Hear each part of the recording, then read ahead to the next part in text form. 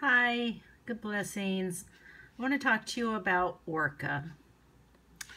I received a message from Orca recently, and after thinking of it, I decided that I would share it with you because though it was meant for me personally, I think it could benefit so many. If you don't know much about the Orca, I'm just going to give you a very little background. But first, Orca is a totem that is very deep and very powerful. Orca comes from the inside, from your own spiritual essence. Orca has a great power of voice, of communication.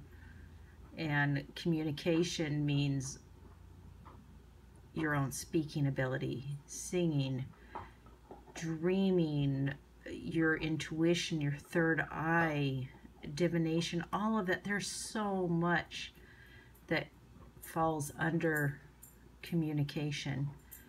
And Orca has power over all of it.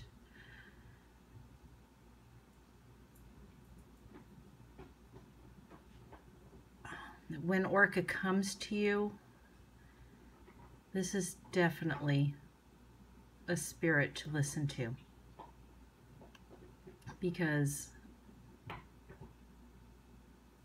Orca only comes and will talk if it is something that really needs to be said, and if it's something that you should be hearing.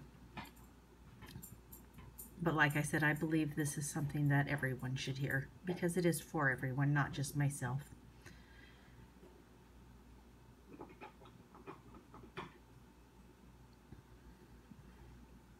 Orca, as I said, speaks of the power from within. So your own internal power. And what Orca came to tell me is that I have that power to do what I need to do. And that's sometimes something that we need to all be reminded of. If there's something we want, something we're trying to get, something we're trying to do, we don't always need to struggle with how can that be, or who can do it for us, or where we can get the support. Sometimes we need to look to ourselves to realize that we can do it. We have the power. We just need to believe in ourselves, have confidence in our abilities and our own voice. And maybe Orca's going to help us, but Orca's not going to do it. Orca's just going to show us the way. And that's what he came to tell me. And I really feel that it's something I wanted to share that with you.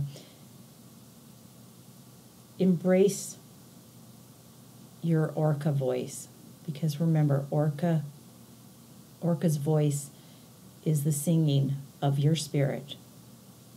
Orca sings to the stars, and Orca sings all into existence.